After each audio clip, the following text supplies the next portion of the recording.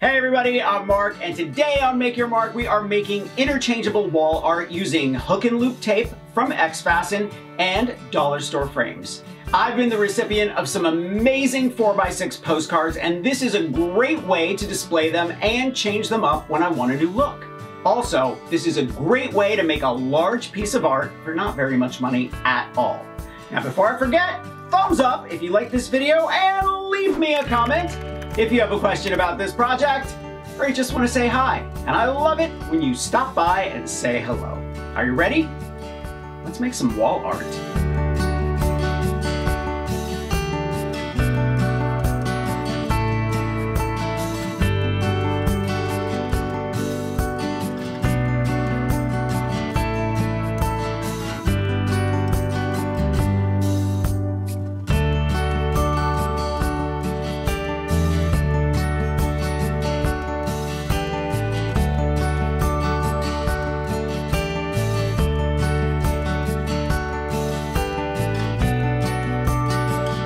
This is a terrific project if you have a large blank wall in need of some art.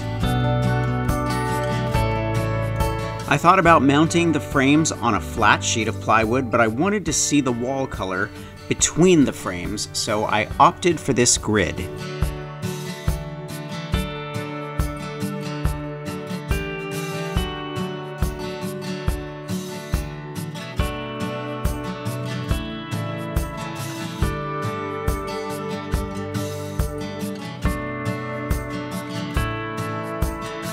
I painted all my frames black, but painting them in many different colors would look amazing too.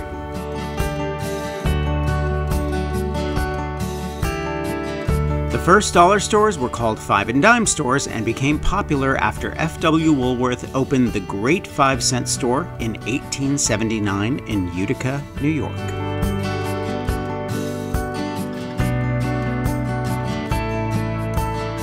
Did you know the hobby of collecting postcards is called deltiology?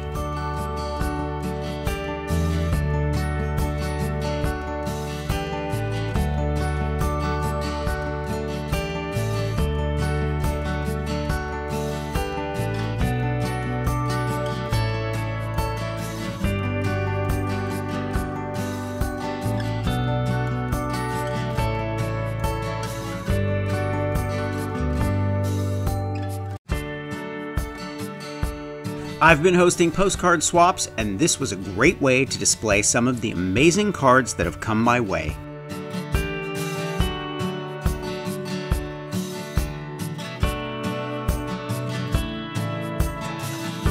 I'm going to leave a link to X-Fasten and everything I used for this video in the link below. Thumbs up if you like this video, and leave me a comment if you have a question or you just want to say hello. Make sure to subscribe, press that notification bell so you know I have a new video. Grab one of my craft books, I think you'll like them. I'm going to leave a link to those as well in the description below, and I will see you next week. Bye.